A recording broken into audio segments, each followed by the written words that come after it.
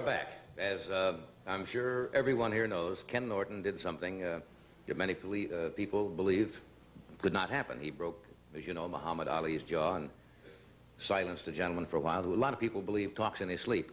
But in... Did I say that? Yes. Little humor there. In 31 fights, this gentleman has won 30, and 23 of these by knockouts. Would you welcome, please, Ken Norton. Ken.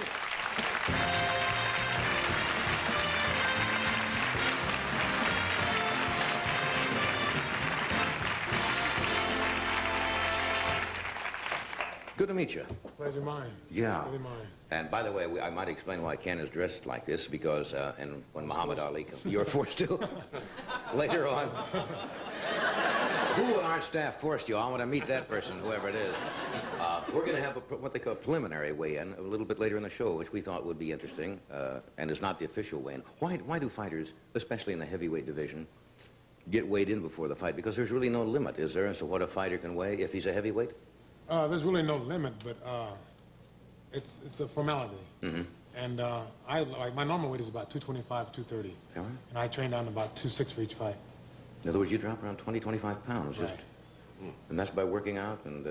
That's by running 6, 7 miles a day, working out in the gym, and starving. How long now before a fight you go into what you call serious training? I know you do a certain amount of road work generally, and... Normally I train about 4 to 5 weeks, but for this one I've trained 8. Yeah.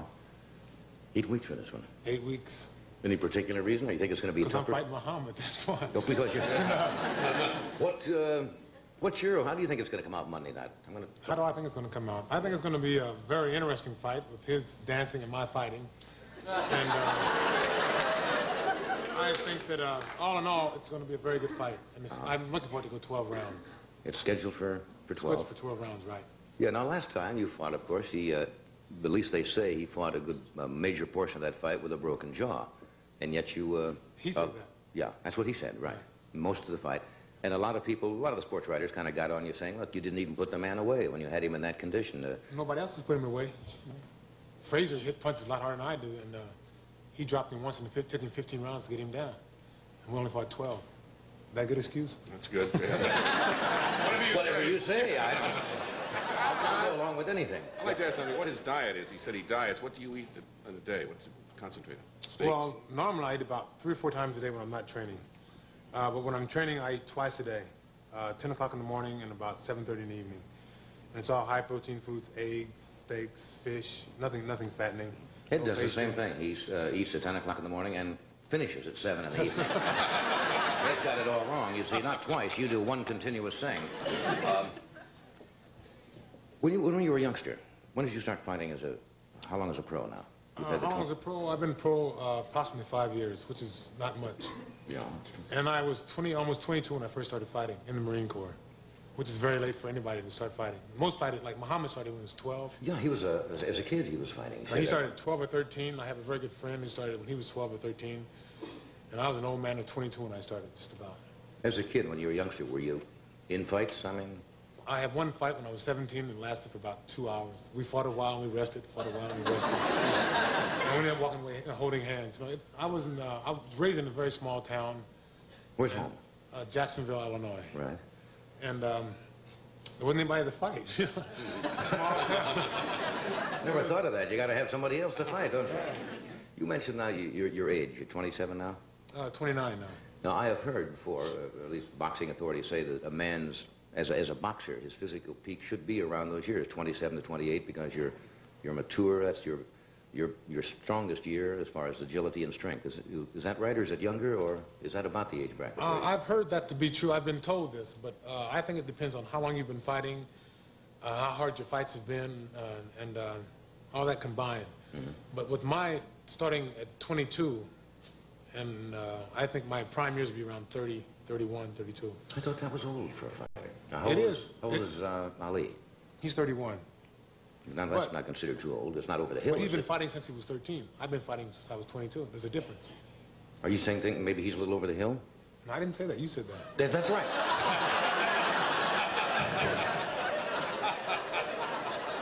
I know somebody said that. 31. But so just the fact that he is has been a fighter longer, has taken more out of him? Would that be fair?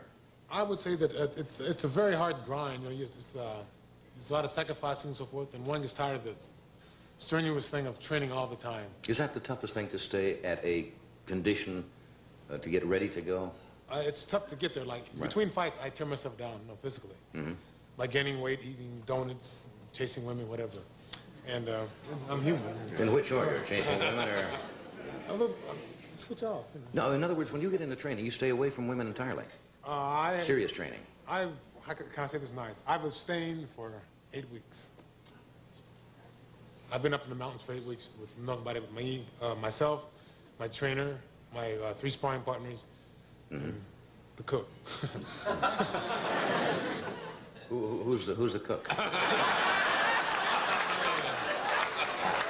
Sorry, no. No, now, they say in ancient, I remember in Roman history, they used to say that the warriors would not go out on a fight, or they would abstain from sex, that's what we're talking about, because they thought it diminished the soldier's capacity for battle, and they found that to be true as a fighter also? Some trainers don't believe that, but I've been told that since I started. So it's partly mental conditioning, plus the fact that I'm every day. My trainer Eddie Futch, he preaches it to me. Don't do this, don't do that. And I think if I went out and done something, that it tears down my endurance. Right. So therefore, I just abstain. It's conditioned reflex. And that's the discipline anyway of getting ready for something like this. You have to sacrifice something. You never get something for nothing. Absolutely. And if the lady's going to be there beforehand, she'll be there when I get through. I hope. Not always. Well, that's a different. I'm not fighting, so it's a different. If she cares anything, she'll be there. If not, you know, you're absolutely right. The ratio in LA is what, 8-1? The ratio in LA is 8-1. Something like that, yes. So there's no sweat. No problem. Okay, let me do a commercial here, and we will meet you, as they say, your worthy opponent afterward from one of our sponsors.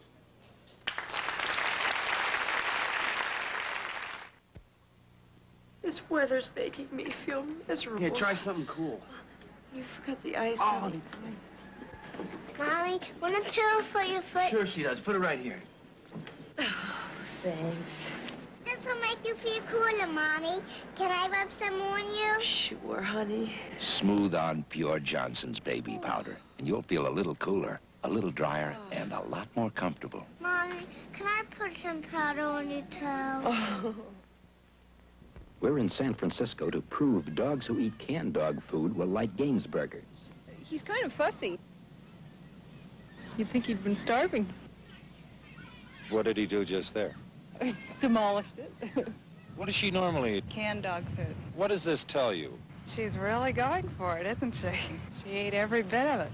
That's the reaction to Gainsburgers from most canned dog food users we spoke with. Gainsburgers, the canned dog food without the can.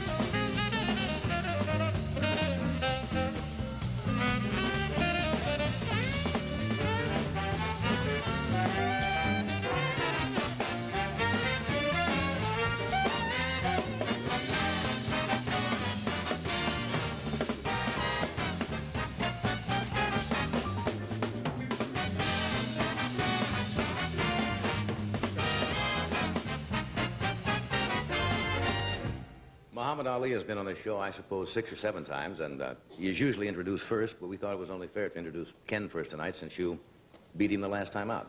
Fair enough? No argument. Okay, would you welcome Muhammad Ali?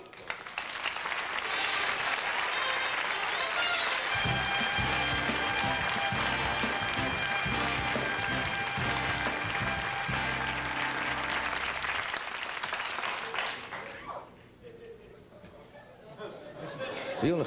Strange feeling coming on your show in my robe. Yeah. We thought we would have, I don't know how many people have actually seen a weigh-in or why they have them, and... Yeah, are you actually going to have a weigh-in? Well, yes, but you know the official weigh-in is. What is it official? How long before the fight? I think a day before the fight. Sunday, yeah. Yeah. In other words, no matter what you weigh, you could change before the next day, right? I've been studying. You seem quite reserved tonight. What? I've been studying UFOs. Did you know there are UFOs out here flying around, unidentified? This would be the place for them, Southern California. I'm serious. They sighted a bunch over Georgia. I've seen them at night. They have real photos of them, and the government and the people just completely seem like don't talk about it. But Mr. Harold Salkin of Washington, D.C., he's the head of the National UFO Bureau. Right. He brought me moving films. I actually have moving pictures of little saucers of great steel objects coming into pictures that people took, and I'm just surprised that don't nobody talk more about it. Something they can... Another great insight into the fight game. No, I'm just kidding. No, I read that. But did you read the thing last night on the news? No. That some physicists said that what the people of Georgia might have seen were that there are probably several thousand satellite objects going around the United States, around the Earth, and sometimes they disintegrate and they come back into space. Not 50 feet over the highway. Well, it could. It's got to land somewhere. No. They call it swamp gas and something they don't want. I don't know what it is, but I think I do. But there are actual saucers and objects coming within our atmosphere and flying around, and people got pictures. Everybody cite the same thing in every city, the red and blue and green lights, but the people, the authorities completely brush it off as if to say we are mentally off. But I know it's right because I've been seeing them. Well, why don't they land then, Muhammad? I mean, if they're intelligent people, why wouldn't they land and step out and say, hi there? Or Galman Ding, whatever they say. You know, why wouldn't they make contact? They probably figure they can't get no sense out of the people here in this place.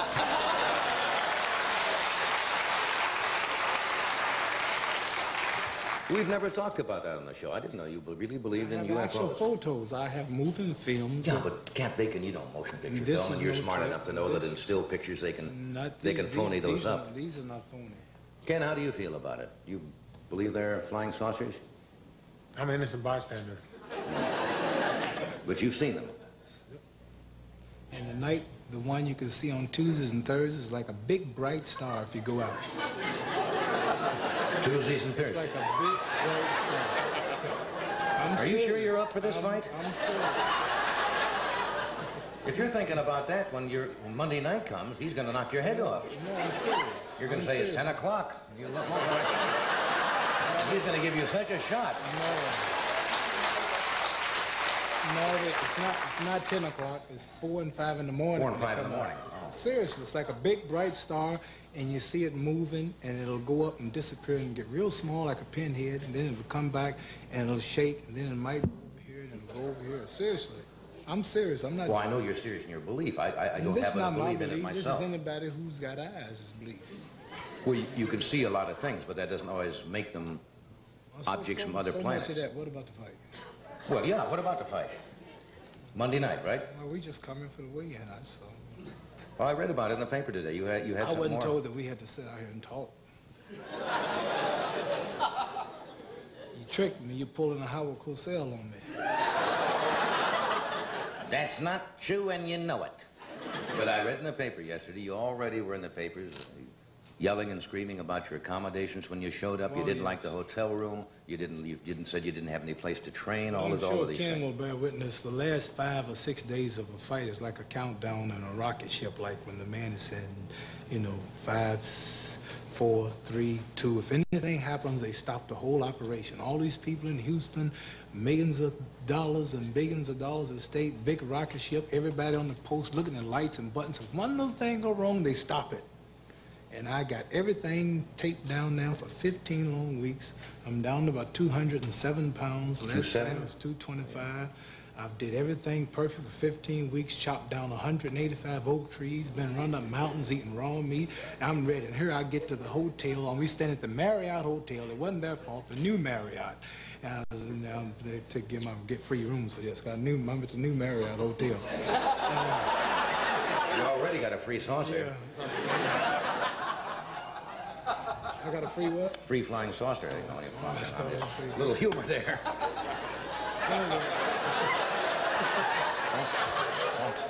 we come all the way here, and I get to the Marriott, not their fault, for some Don Frazier, some boxing promoter here, and they put me in a ballroom with chandeliers and carpet and drapes, and they say, here's where you train, and some is putting up a little amateur ring, and I'm ready to train, I'm ready to go. So we start, get on my bus, go back to Deer Lake, Pennsylvania, to my training camp where we have log cabins, we have wood, and we have rocks and coal, and everything is rugged, and mountains and trees and fresh water and well water and fresh air.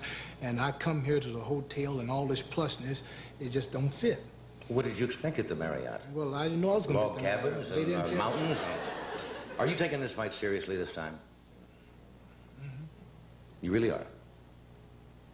Because you said yourself the last time you didn't train and you didn't take it seriously. I didn't train. But you didn't train seriously. I didn't eat like I should. And Ken saw me around the hotel every day, entertaining the fans. In the gym, he would train. I was joking and telling jokes and laughing with everybody. And I owe it to myself and the public to train at least once in my life. I hate training. I hate the idea of the hustle and bustle and training camps. I've always avoided it. I've never really trained for a fight. This time I've actually had to train because it's do or die. Yeah. Ken's a good fighter. To break my jaw, you have to be good on any condition, and I have to be ready. Right. So for once in my life, I'm going to say I trained for at least one fight, like Rocky Marciano did, and Jack Johnson and Gene Tooney and Joe Louis. They really trained. Now, Ken says this is going to go 12 rounds. What do you think? It might. We can't tell. Are you not going to make any more predictions like you used to? No, I'm not predicting because it puts me on too much of a spot. And even if I win the fight and miss the round I predicted, many people consider that a loss because I'm so accurate. I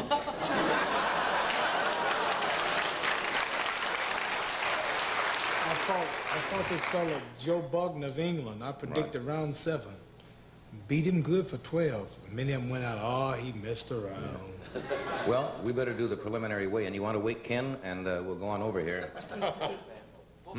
Both together? Should we have a preliminary weigh-in? Usually we have somebody to weigh us. Well, I'll be Johnny Carson weigh us. I'll weigh in, and we'll... Are we all? Yes, we'll make it official. Well, here we are at the weigh-in. So I've got to set this... Put that at 200. What? 200. All right. There we are. Is there any protocol of who weighs weight first? Could you check this first and make sure the scale is accurate? Scale is accurate. We'll check. Let's make sure it's accurate. Hold it, wait. Yeah. Hold it. No, wait. See, it's a little off. How's that? Well, let's wait and see. You're agitating enough. You got to agitate. Always been just like white folks. Like to get two color folks fighting. That's right.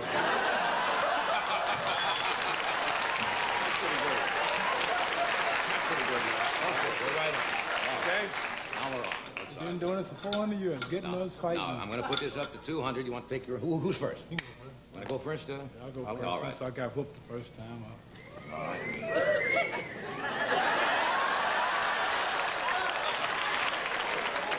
All right. What can I say? Got sandals off. Which young ladies later, buddy? Got to set it. What do you mean? You don't get to do this yourself, do you? I usually do. Oh. Fine with me. Yeah, you can move it on over easy. Be real easy. Okay, come on. 270. Oh, right here, 216 is usually my fight weight. When I'm 216, I'm bad, I'm fast. Mean. I'm fighting at 216. Now we're going to see how much farther we can go. Go one more. 250. Hold it, didn't move. That's 214. 14. Hold it, wait. 213. 213. He ain't moved yet. 212. Hold it. Now, this is the weight I fought Sonny Liston the first time. I was bad. 212.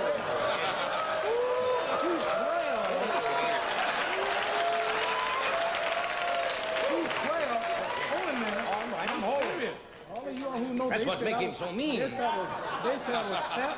They said I was fat and I was all washed up and I can't do it no more. Going down to 211. 211. Uh-oh. I know it's starting to move. It's starting to move. Oh, wait. Try 210 easy. I got 210 and a half on here right now. Wait, we got a little more. 210 and a half. And, that's what you weigh right now. 210 and a half. 4 more days to work. Right.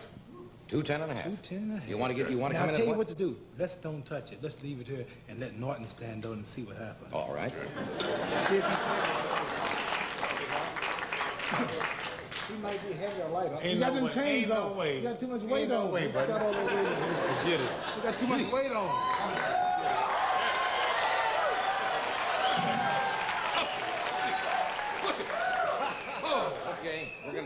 start it. No, leave Leave it right there. No, Okay. we got to move it down anyway. Okay. Yeah. Now we got to go this way. Try about 2-7. 2-7. Try 2-6. 2-6. Don't get nosy, but it's still going. No worry. 2-5. You in trouble? No, he's too... I got 2-4. Too skinny. 2-4 and a half. Too skinny.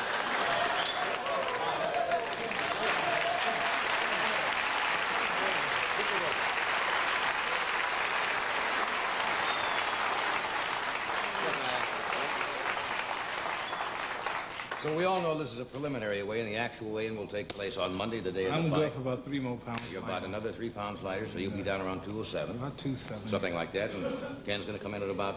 You need a little gas to burn. I can't be too much lighter than that because a hard 12 rounds and following me, you're going to need a lot of weight. Well, look, gentlemen, I thank you for being here tonight. I admire both of you. As you know, best luck, and may, as they say, the better man wins.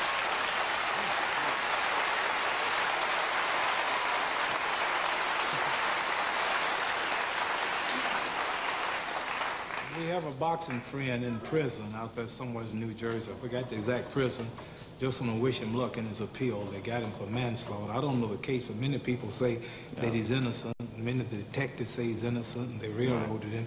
And his name is Reuben Hurricane Carter. So I want to make that announcement. I don't know the Let case, public but know we're with him. let's make up their mind. Thank you, Ali. Ken, thank you.